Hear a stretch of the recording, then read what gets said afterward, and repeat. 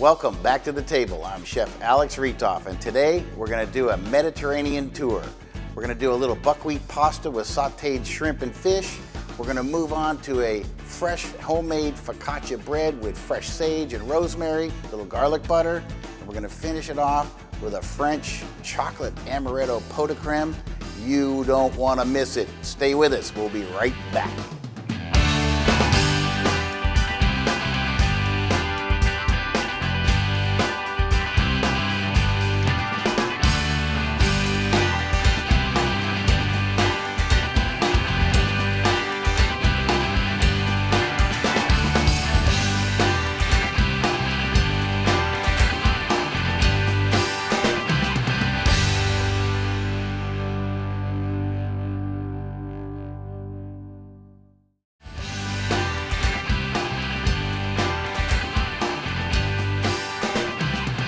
Welcome back to the table.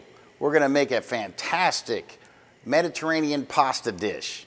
It's going to start out with buckwheat noodles. So I got these great buckwheat noodles, and it's made out of the buckwheat flour, which is 28% higher in protein, but the buckwheat is also low gluten. It's not gluten-free, but it's low gluten. So we're going to toss these into our hot pasta water, and we're just going to let that go for 6 to 8 minutes and drain it off. So how do we make this pasta? Well, we start with those wonderful buckwheat noodles, which I just went ahead and got some cooked off for us ahead of time.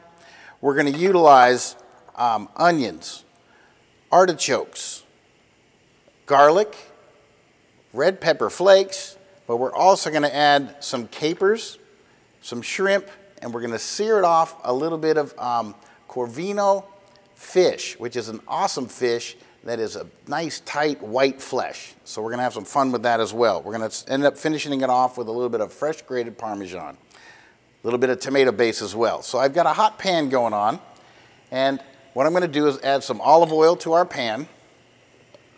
I'm going to get a good douse of olive oil. It's good and hot. And by the way, we're going to saute some things in this olive oil. That's going to be our searing pan. So we're going to start out with onions. We got some nice fine chopped onions. We're going to put them into our pan. Some good searing going on. That's exactly what I'm looking for.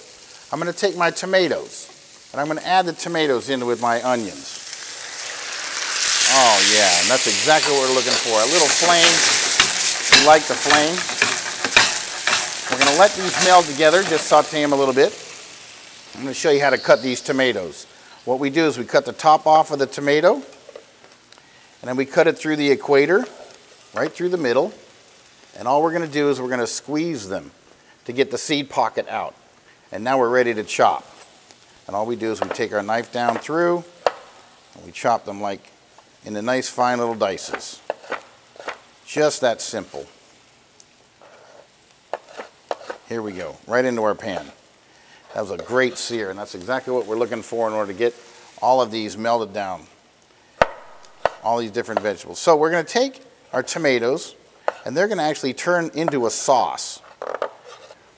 And there we go.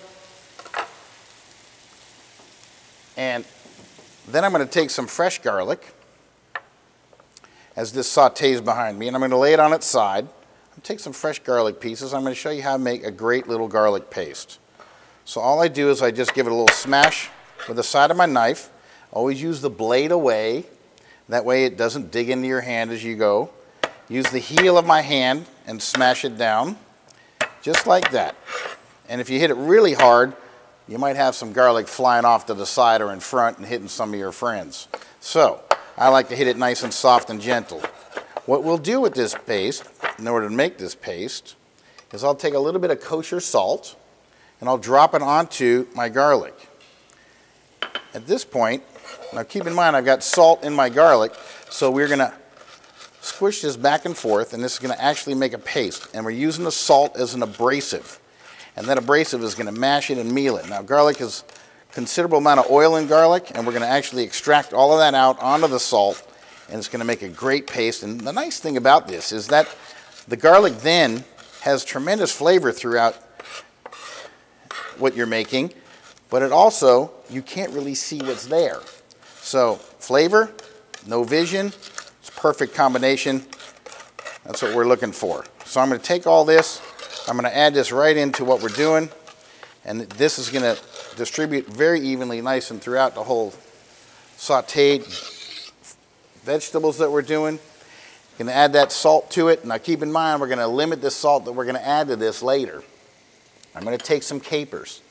Capers are little berries. The smaller ones are called nonpareil, and these are the more highly prized. They're all done in a brine. These are little buds off of a tree.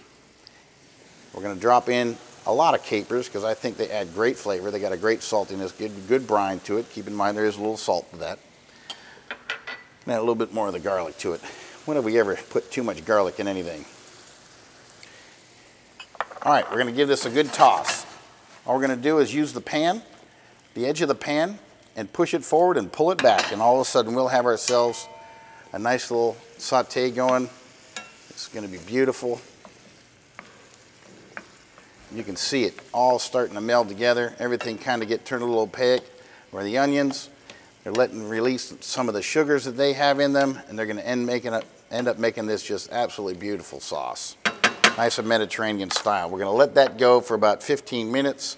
I'm going to add my artichokes to it right now, and they will actually break apart all on their own. I'm going to add some crushed red pepper. That's going to give it a little extra zing to it. So I'm going to sprinkle that in now so it has time for the flavors to sweat out of it. Boy, doesn't that look good? I'm going to start moving some things around. Now, to add the extra Mediterranean flavor to this, what we're going to do is we're going to take some lemon. What I like to do with a lemon, this is one of my personal favorite things. The outside of the lemon is full of oil, and that oil has got great, great flavor. It is far, far more flavorful than all the juice on the inside. So all we want is the outermost portion of that lemon. We do not want any of the white in it because that pith is bitter and it'll add a bitterness to it. So all we're doing is I'm just swiping my little grater. It has a little trough in it and keeps it and holds it right here. We're going to pull just that outer layer off, and I'm going to add that right on in. We are going to squeeze some of the juice in. I'm getting all that great, great pith and peel. That goes right in. I'll give it a little splash there. I'm going to take my lemon. I'm going to move this aside. I'm going to use my hand to capture the seeds.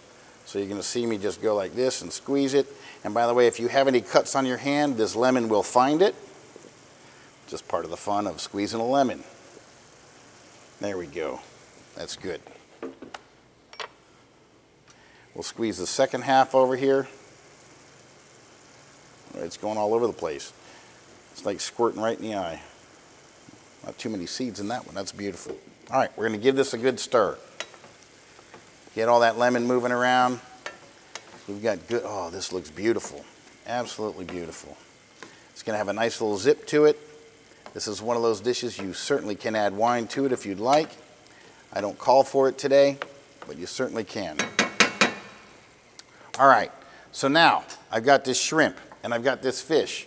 And we're going to heat this pan up good and hot, and we're going to sear those. So I'm going to take these beautiful shrimp. I got it at Beaufort Highway Farmers Market.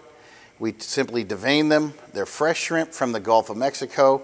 We left the tail section on it. They're beautiful, they're big, they're tender, and they've got just a great look to them. And we're just going to get them a little bit seared on either side, and they're going to go right inside. At the same time, we're going to take our fish, Corvina fish. It's a nice bright pink color. It's got a beautiful color to it.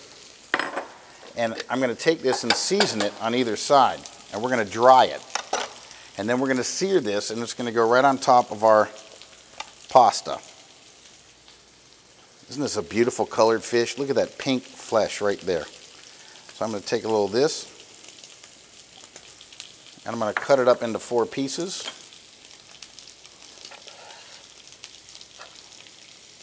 Kind of triangular pieces. And I'm just going to pat these dry, because that's the way we're going to get a good sear on it. I'm going to take a little bit of salt. I'm going to salt both sides of it. And as soon as my shrimp are ready to flip, I'm going to throw them into our pasta, or into our sauce. And at that point, I'll go in with the fish. So I simply just give them a quick flip. Oh, don't they look beautiful? Just a quick sear is all we're looking for. It adds a nice little crispiness to that shrimp. Gets the tails finished. By the way, the outside of that shrimp has where all the flavor is, not necessarily the meat itself. So that's why all of us old chefs, we keep the shrimp shells in order to make soups and stocks out of. There we go. They're looking good. We're going to sear that one side, and in the sauce we go. I am going to add a little black pepper to our sauce, just to give it a little black pepper dimension. Do you know that different peppers hit your flavor sensors, your sensors around your mouth in different areas? So a jalapeno might hit you a little differently than a serrano, than a red pepper versus black pepper. It's very interesting how they all hit you. By the way, pepper is not an actual flavor. It just activates the pain sensors within our mouth and around our mouth. So what we have is our shrimp. I'm going to take this shrimp. We've got our hot oil, and the shrimp is going to go right in with our sauce. As you can see, it's going to cook a little bit further in there. And now I've got this hot pan, and I'm going to add a little bit more oil to it, and we're going to sear this fish. And at that point in time, I'm going to toss my, once we get that up to speed, we always start with the inside of the fish is the show side. So we're going to start with it down first. And when you lay fish down into a pan to sear them, lay them down very gently and lay them down closest to you and let it drop away from you. That way, if the oil splatters, what's going to happen is it splattered away from you, not on you. Even though we're wearing this heavy chef's jacket, we still don't want to get splattered all around. I'm going to try one more piece right here on the edge. Now, when you're searing fish, one easy rule is if the fish sticks, let it be. Let it sit there until it releases itself, okay? When it's ready to release from the pan, it'll let you do that. All you do is take your spatula and you give it a shove, and if it's ready to go, it'll lift up. If it's sticking, let it be for just another minute or two, maybe a few seconds, and then you'll be able to flip it on over. And all I'm looking to do is get a nice little sear on this. I don't want to cook the fish thoroughly because there's nothing wrong with having a medium rare seafood, okay? There's nothing wrong with that. So I'm going to take this fish and I'm going to see what kind of browning we have on it. Nice little browning going on there. You can see it lifted right up for us. I'm going to let these other two pieces go just a little bit further. In the meantime, I come back to this pan. I got this that I'm stirring with. And you can see some of the liquid has concentrated on me. And that's exactly what I'm looking for. So we're going to stir this all up. And this is looking marvelous. It's exactly what we're looking for. Look at those colors in here with those capers, with the green, the tomatoes, the onions. I'm going to take my buckwheat pasta that I've already cooked, and I'm going to take some and to reheat it. Right off the bat, just going to drop it in, right into the corner. I take a little bit more for another serving, right into this corner. We'll put it on down. Just work our way down in there. And then we're going to let this just heat up a little bit and pour some of the sauce on top. All we're trying to do is reheat these noodles just a little bit. We don't need to cook them anymore. We'll let that sauce get in with the noodles. We'll marry them. Let that flavors enter into the buckwheat. It's a great looking color with that buckwheat, isn't it? All right, we're just about ready to plate. And this is a great moment, this is a key moment, where you can see we're still sauteing over here with our pan still sizzling. What I'm going to do is I'm going to take a little bit of our pasta, put it in the center, put it in the center of a plate. So I'm going to take a little of this right here. I'm going to bring my plate over a little bit. I'm going to take some of this pasta and I'm just going to twirl it around a little bit.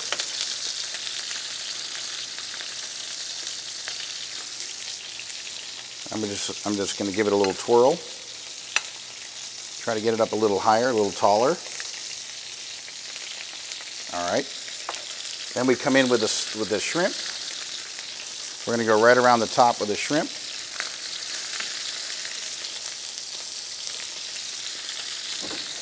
And these shrimp look beautiful, nice and big, and they're brown. They're seared just slightly, and they look so tender. I put a few pieces right around there, and now I come in with the sauce right on top. We're going to layer it right across the top. A little bit more, I think, is necessary.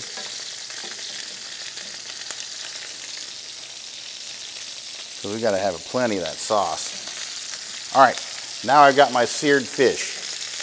I'm going to go across. There we go, and that's exactly what we're looking for with this seared fish. Nice char sear on the outside. You can see the browning going on. That's the caramelization of the proteins. It's beautiful. It's exactly what we're looking for. So what I'm going to do, we can turn off our heat, and I'm going to take one of these pieces right here. Just going to give it a second on that side. I'm going to pull it across and lay him right across the very top. And folks, we have a fantastic pasta with buckwheat, shrimp, and fish that's been seared. And we'll just make a little bit of a garnish, and we'll be all ready to go. Start of our great Mediterranean meal. Almost there. There we go.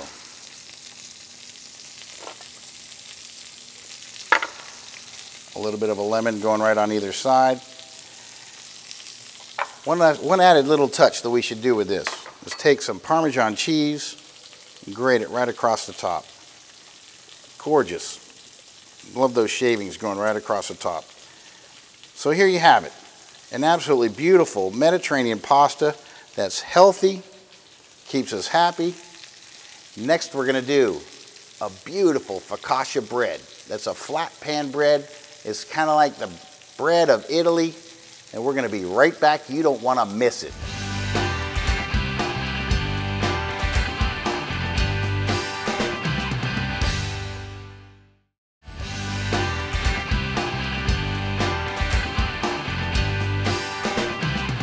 Now we're on to focaccia bread. And this bread is one of the staples of Italy. It's a pan flatbread. And we're going to make this almost like a pizza dough.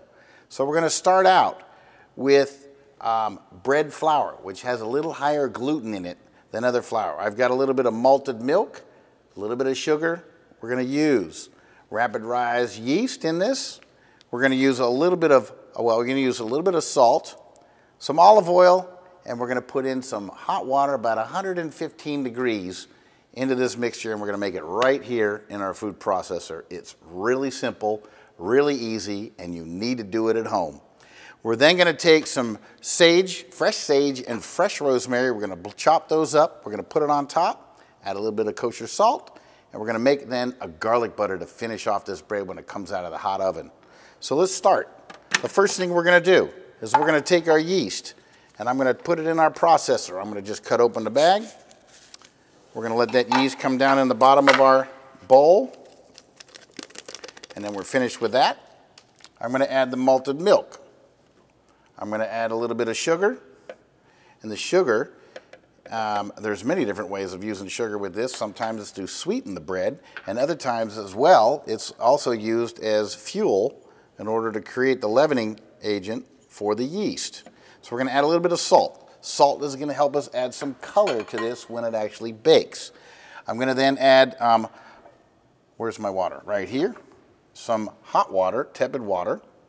I'm going to add this, it's about 1.5 cups into our bowl. I'm going to put on the lid, and we are going to then just mix this up real well. All right? At this point in time, we're actually activating the yeast, and the sugar's blending, so is the salt, so we're actually making a seasoned water. I'm going to add a little bit of olive oil into this, about 1 tablespoon or so, and I like good olive oil. This is extra virgin olive oil. I'll stop. Open it up, and I will pour my 4 cups of bread flour right into the bowl. This is how easy it is. If I have my mixture right, we will then have a dough ball to work with. So let's give this a go and see how we do. And it should make us work just a little bit, and look at that spin around. If it does not form a nice dough ball, and actually kneading this right now, if it doesn't form a nice dough ball, we're going to add just a little bit more flour to it. I have a little bit standing dry just right here in case. I'm going to give it just a hint. Oh, it's looking good. There we go. It's a little sticky. That's exactly what we're looking for, just a little stickiness out of that dough. So, what do we do next? I got a little bit of flour here. I'm going to take it on my cutting board. I'm going to put a little on my hands. We're going to open this bowl, take the bowl off, and I'm going to pull this dough straight out. And when you knead this dough, which means that we're actually working the dough, that's when the actual glutens start to adhere. And when we adhere the glutens, what we're actually doing is creating a tough little spot, so when the yeast starts consuming and starts creating a gas, believe it or not, yes, it's making a gas, and it then creates that leavening that we have going on. So that leavening is what actually makes the bread dough rise. So we're going to take this, and I'm just using a little bench scraper here to keep it. Got a little flour on here. And I'll keep this flour by just in case. So we're going to spread this out just a little bit. And you see how it's pretty much staying where it is. It's not actually springing back. So what we want to do is create those glutens so it stretches and it brings those things, it actually comes back. I'll try to get a little bit of flour underneath it. That's what we're looking for, a little flour. And what we do is we take this and we just take a piece over the top and we use the heel of our hand and we put it in, and we keep on folding over in a little triangle, right like this, and you can see that what we're doing is we're pressing that in, and you can see it starting to spring back on us already. And this is the key to dough, is to make it spring back. See that come back again? It's starting to pull away. Just a simple couple of kneads. This is called kneading the dough with a K. How about that? My English teacher from high school will be very proud of me. All right, so here this is. We got a little ball, and it's all ready to go into our bowl. I'm going to add a little bit of olive oil into the bottom of our bowl, and we'll swish it around to the sides, and I take it upside down, and I roll it around in the bowl, and then I flip it right side up, and then we let it rest for 2 to 3 hours, and this turns into, it rises and gets light and airy, and that's what we're looking for. And what I'm going to do is put this into our proofer. And the magic of television, I just happen to have some more dough that we did just a little bit earlier, and this is how tall it gets. And that's just after I punched it down. Let's look again. We have the original dough, the exact same recipe done a couple hours earlier, and this is how tall it gets. And you can see when I pull it away, it falls right down, and there's big air pockets in this, and that's what we're looking for in our dough. So I've got this dough. I'm going to lay it out. I'm going to put a little bit of olive oil onto our pan because we're going to get ready to cook. This is ready to go in the oven. I'm going to take this right out of the pan, and I'm just going to start moving it around. You can see the air pockets that are in it. I'm going to lay it right on my sheet pan, and I'm going to just start pulling it out. And you can see it springing back, but it's very light and airy. So it's got a beautiful glisten to it. That's exactly what we're looking for. I'll turn this around. We're going to make this sheet dough. And by the way, this is a great way to start with a pizza right here. And we do this often in my house, where we'll actually put whatever sauce or ingredients you want to put on top, and you make a great pizza with this same exact dough. So I'm going to spread it out to the sides. And by the way, focaccia is typically a very rustic type of bread. So, is it perfectly uniform? No. And they put little dimples in it with your fingers, little indentions. So in doing so, we can then, our herbs will fit in those little peaks and valleys that we create in the dough. And that's kind of a nice way to approach it. It's not always the same thickness all throughout it. So we're going to let this rest right over to the side. While that happens, I'm going to take some fresh herbs. And I've got some fresh sage right here. I'm going to just take some leaves right off the top. Right here, that's about enough right there. I put them right back in the water. I like to keep my fresh herbs in water, and that way I keep them for a couple of weeks if I need to, but I don't usually keep them that long because I use them too quickly. going to pull a couple sprigs of rosemary out. I love rosemary. I grow it in my backyard. We take the sprigs right off. These are like little tiny pine needles. It's very strong, very fragrant. You can't miss the smell of rosemary. I use it all the time in several different dishes that I do. I'm going to take my knife, pile it up high, and we're just going to make a nice little coarse chop, because we want to be able to see the herbs on top of our focaccia. We'll just take this and just do a little fan across it, and that actually makes nice little tiny pieces. And this is a very, very common pairing of herbs to go on bread. So I've got this great combo here, and all I'm going to do is just sprinkle this out in a nice even layer across our bread. And when this cooks, oh, the whole house smells just so wonderful. Actually, everybody knows in my whole neighborhood when I'm making this bread, because I pipe that scent all the way to the outside. All right, so here we go. You don't want to waste any of that. It's all in. I'm going to press it down into the dough just a little bit so that it'll stay, because we're going to top this off. We're going to finish it with the garlic butter in the end. Now, I'm going to do one last thing. Take a little sprinkle of kosher salt. I'm going to sprinkle it from up high so it have a nice even spread to it, nice even pattern. And that looks like it's just about right. And we're about ready to go in the oven. I'm going to let it rest for one more minute right here. The next thing we're going to do is make our topping for it. We're going to finish our topping. So I'm going to take a little bit of really good high quality butter, and I'm going to put this in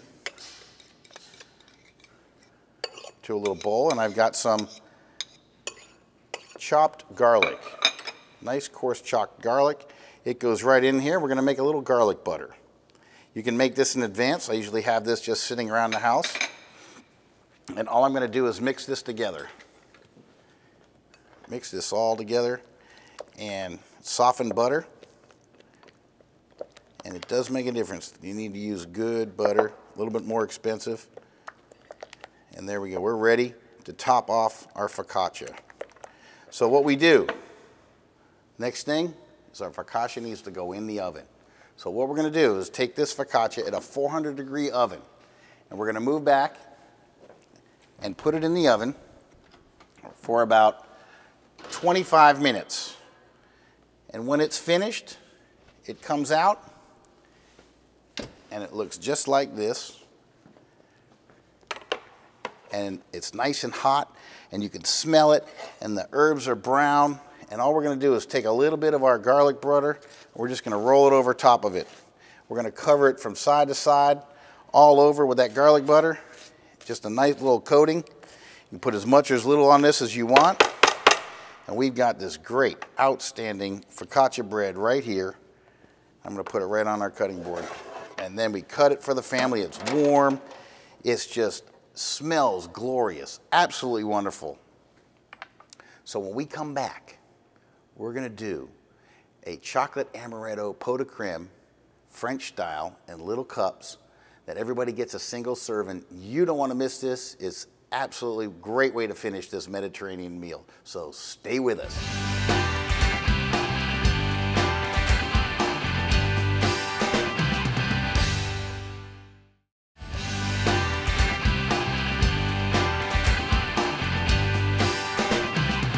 Now, to finish our Mediterranean meal, we're going to do a French amaretto chocolate pot de creme.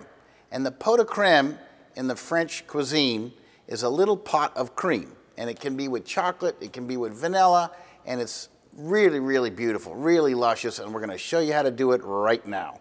So we're going to start out with a little heavy cream, a little bit of milk, amaretto. We've got eggs, chocolate, and the chocolate has to be good. 50% cocoa or better, and I think this is 54% cocoa. And we've got a little bit of sugar, a little bit of vanilla, and I'm going to show you how to use eggs as well.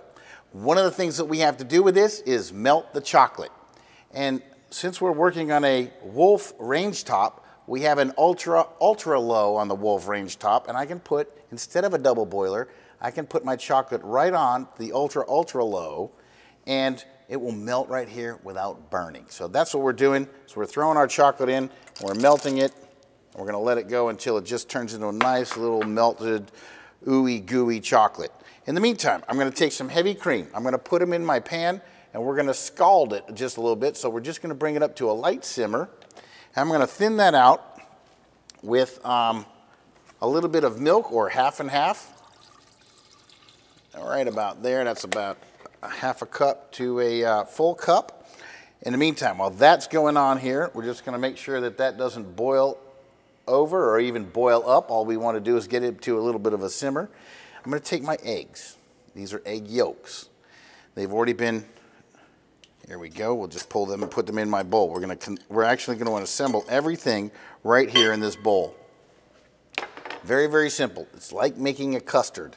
So instead of, I'll just show you the easy way to take the egg yolk out. Some of us go like this, and we do the slinky method. That's where we go back and forth, and we drop it on in, okay? That's the slinky method.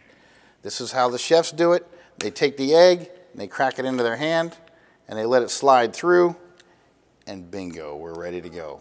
What do you do with the egg whites? You can use them for an omelet on another day. Put them in the fridge, and they're very, very useful. If you also, you can use these egg whites and feed them to the animals. It's great protein.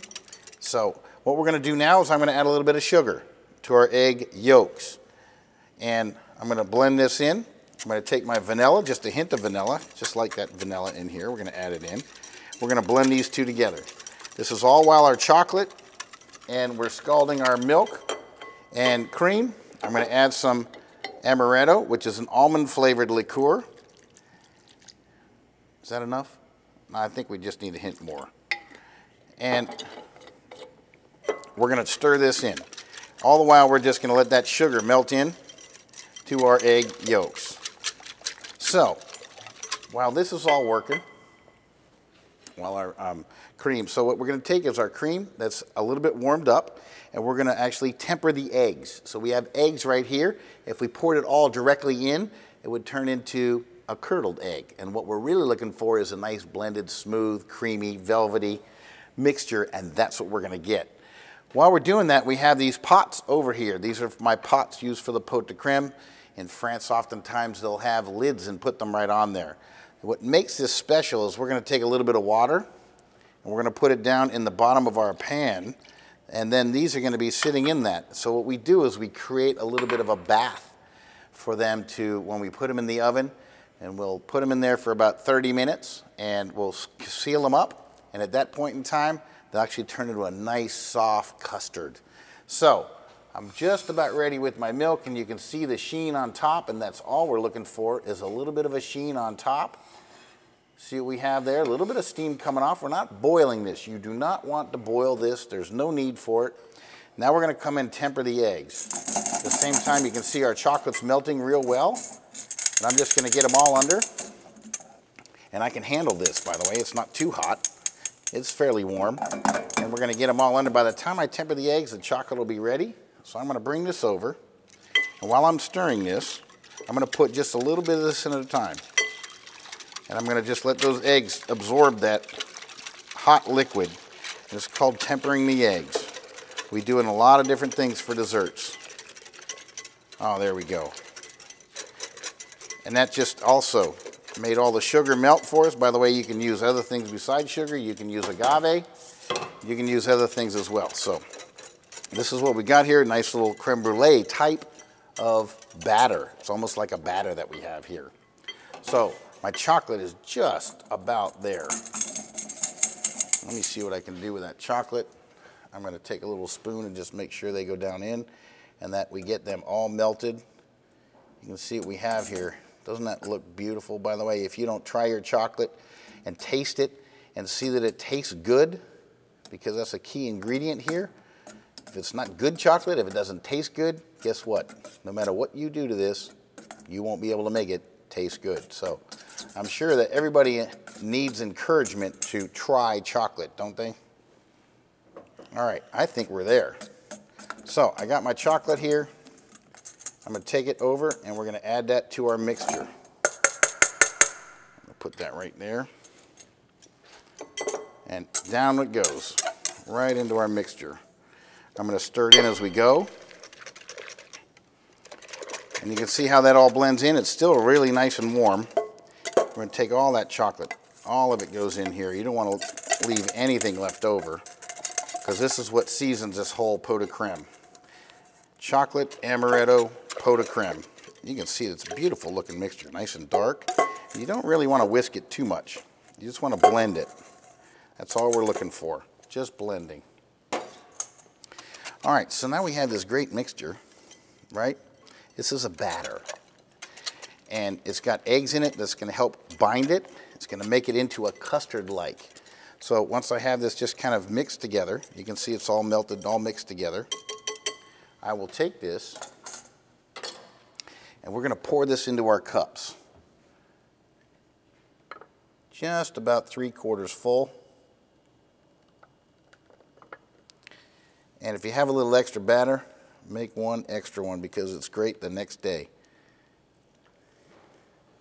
If you pour it quickly, you'll get it in the cups and not around it. There we go, and I have just a little extra, and I'm going to save that for another day. All right, we have our cups full as we want them. We're going to take this, we're going to cover it and seal it.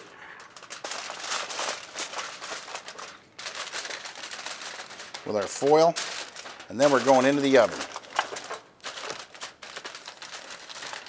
Just going to pinch the edges to make it a bit of a seal. All right, so here we go. We're going to take it, put it in the oven for about 30 minutes, and we're just going to make a little bit of a custard of it. So that's what we do with this. Put it in the oven, hit it for 30 minutes, and I just happen to have a couple of them that we made ahead of time. So I'll take a couple of these out of the refrigerator, because when they come out of the oven, you want to take these and put them in the refrigerator for 4 hours or more. Could be overnight. So the way we're going to garnish this is I have a little bit of whipped cream. Can you imagine? Just a dollop of whipped cream on top, just like that. It helps you blend right in. And then I'm going to take one of our chocolate chips that we melted. I'm going to put them right down on top. And I like to do things in odd numbers, so we'll leave one there. And there we have our chocolate amaretto pot de creme. Isn't that delightful? Well, listen, I want to bring that all in. And here we have our Mediterranean buckwheat pasta with tomatoes and garlic and capers and shrimp that have been seared on buckwheat pasta. I do have to mention that you do not have to put all that protein in the buckwheat pasta. You can keep this vegetarian very, very easily, because there's so much protein already in the buckwheat pasta. And I might add that that buckwheat pasta is low gluten, not no gluten, but low gluten. And also we're accompanying that with our Italian focaccia bread with fresh sage, rosemary, and a little bit of garlic butter on top. I also want to thank Theron, who allowed us to film in this great studio at Guy T. Gunter's, and also to the Buford Highway Farmers Market for giving us these wonderful ingredients to work with to make this great Mediterranean meal. And I also have to thank Chef Shay Markwell for being there for me behind the scenes. I'm Chef Alex Reethof, bringing you back to the table.